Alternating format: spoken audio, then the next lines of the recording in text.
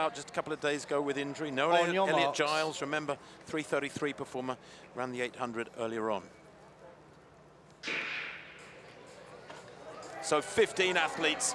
That's a big field, unusually big field for a championship. I can't remember the last time I saw more than 12 in a championship 1500 meter final, and you can see it there, heavy traffic as you go through the first 100 meters. Nobody really wanting to lead, but nobody wanting to be in the middle or at the back of the pack. So a lot of jostling for position at the front there in the top 4 or 5 places. And it's Mills, I think, or no, Matt Stonia, who has the front. Or is it? No, it is Davis, excuse me. There's so many white vests there. It's like one of those commercial races with all the shoe company vests being exactly the same. But it is Davis for Phoenix now. And West, James West, on his shoulder, the Tunbridge man. Jake Whiteman boxed at the moment just behind the leader in 4th place. And pace has slowed significantly after that rush in the first 100, Hannah. This is what we saw in the heat yesterday. We saw Archie Davis leading from the front, and he was comfortable doing that.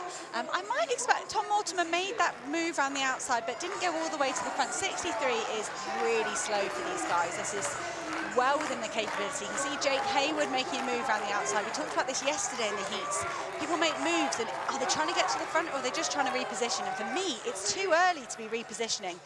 You can see there that, apologies, I can't make out who that is. It's made a move to the front there already. It's James Young, I think, of Morpeth. But yeah, Josh Kerr boxed badly at the moment on the inside. But look at this, 5 across. They come into the straight after 600 meters. It is painfully slow.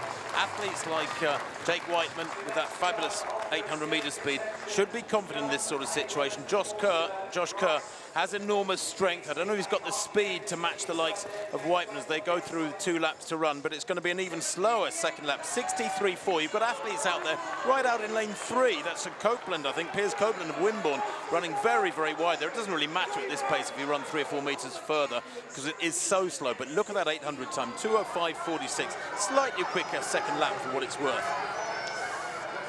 Josh Kerr pushing his way through on the inside. I was going to say Archie Davis was running a good race on the inside, but I was noticing he was drifting wide a little bit, and I was wondering when Josh Kerr might try and get around the inside of Archie Davis. He's done that. But Josh Kerr is in a lot of traffic there, and you look at these guys with Olympic qualifying marks. You've got Jake Hayward at the front there, Charlie DeVal-Grice on his shoulder, and Piers Copeland. He's run wide the whole race, but it is slow, so potentially not so important that he's running wide, and more important that he's within striking distance at the front. 5 men in this field have the Olympic qualifying. The first 2 will book their spots for Tokyo. Big names are going to miss out here as they come to the bell. Charlie Grice has been well positioned throughout. It is the Cardiff man, Jake Hayward, who leads as they go into the final lap. Gaps will begin to open now. Josh Kerr's had problems throughout the entire race looking for a good position. Now he finds himself better positioned in 4th place. Whiteman nicely positioned there in 3rd place, tailing the 2 leaders. They go through 1200 metres in 3:02, a 57.01. Penultimate lap there as they go down the back straight, and a big push from Kerr. Whiteman slots into his slipstream. Charlie DeVal-Grice is there, so is Hayward. Copeland nowhere at the moment, he's back in 6th place as Kerr kicks around the final bend. Whiteman in his slipstream. Hayward losing ground on the DeVal-Grice has got to push past the Cardiff man who wants to get into the top 3. And Kerr will need another kick now because here comes Whiteman. The announcer in the stadium is the father of this man, and he busts a gut to try and get past her. Josh Kerr, a battle between these two. It's a great battle too. And Jake Whiteman finishes in 2nd yet again. Last year 2nd in the 800. Josh Kerr takes the win. That final lap very fast indeed. We'll get that split for you as quickly as we can, but Josh Kerr timed it right. 3:40.75. Not a bad time considering the early race splits. 2:05.4, remember, at 800 meters. Josh Kerr will go to the Olympics. He is the world number 2. Jake Whiteman will as well with that 2nd spot, though he would love to have been able to call himself British champion. And the battle behind them, well, the selectors have got some thinking to do now. Josh Kerr made a big move down that back straight. Jake Whiteman, I feel like he deliberately let everybody make their kick and then saved a bit for this home straight, but he couldn't quite get past Josh Kerr. Josh Kerr's 3:31 victory a few weeks ago, and miles ahead of the rest of the field, was so impressive. And Jake Whiteman will have to wait another year for a British title.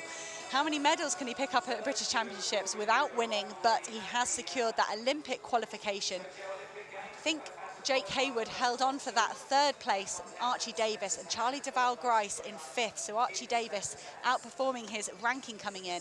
You can see what that victory meant to Josh Kerr there.